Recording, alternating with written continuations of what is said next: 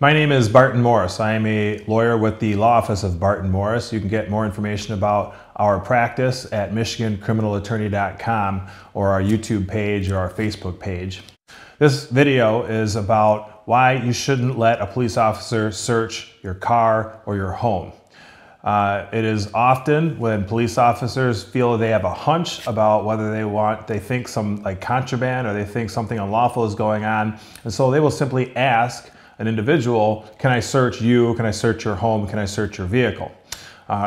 First of all, it should be understood that if a police officer or a law enforcement official is asking to search or asking for consent, that means they don't have a right to search. Then that means that there is no probable cause to search the vehicle, or there's no reason for which that they would be able to get a warrant, because they would simply just do that instead of asking for consent. It's important to understand that any person has the ability to restrict or not give consent at all. So a person can restrict consent and say, I will only permit a search of a small area or of a certain circumstance, or they can completely deny consent. So if a police officer is asking for consent, there are a lot of rights that are contained, that are held by the person. They have a right not to do it, or a right to only limit that search to whatever manner that they wish. And they can also revoke consent at any time. If for whatever reason somebody were to give consent for a search of a home or a car, they can stop that consent at any given time. They can say, I no longer consent to it, and the law enforcement officer has to cease their search, unless, of course, some contraband or something unlawful is found that gives them the probable cause to search. And so, but my goal here is to advise everyone that the search shouldn't take place in the first place. I recognize that law enforcement can be intimidating, and they can certainly even make words and make comments that will sound threatening, but the intent of this video is to assure you that everybody has the right not to permit a search just because an officer asks for one. It's not something that should be done, and I'm going to give you a couple reasons why. First of all, the first reason is it is our constitutional right to be free from any unlawful search and seizure. If a police officer, I don't care if I have nothing to hide, if a police officer were to ask to search my vehicle simply because they had a hunch, or they just had some unarticulable suspicion, the answer is always no, because that's my right. And I don't give up my personal constitutional rights simply because a police officer has a suspicion or has a hunch. That's simply my right, and every person, and there's no explanation necessary. So parents, show this video to your children, because children are oftentimes ones that are most easily intimidated, and they need to understand that it is their right to be free from any type of search in that fashion, and that is just going to eliminate a lot of headaches in the long run. So parents, children, they really need to understand that they have the right to say no, and no other explanation is necessary. I don't have to have a reason why I'm saying no. That is my constitutional right, Fourth Amendment constitutional right.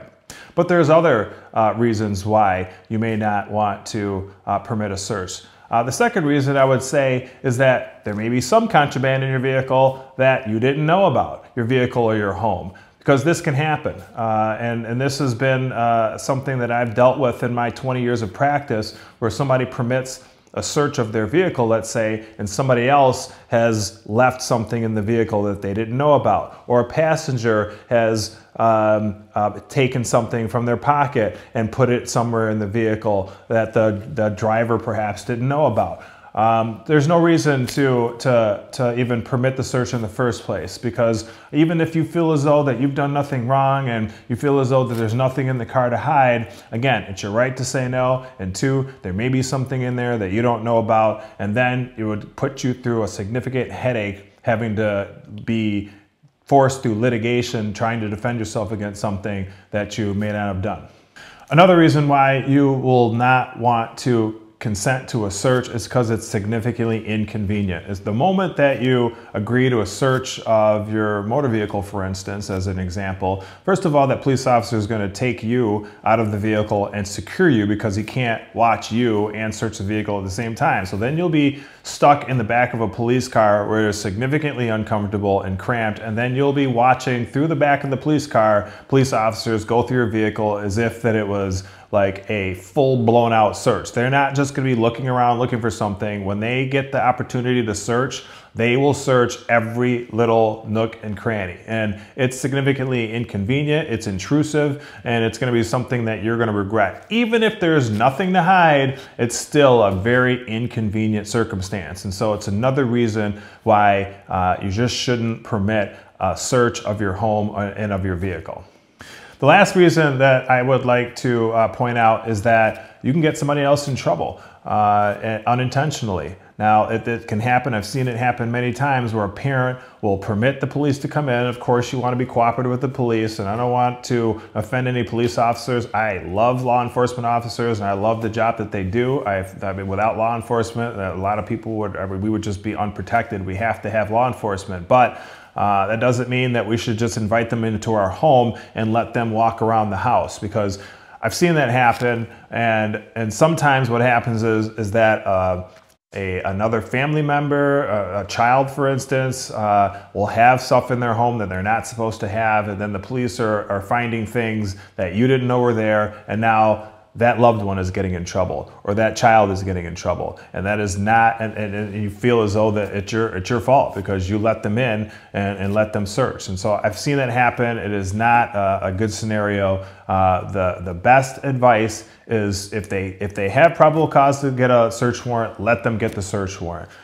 Consent searches are generally a bad idea.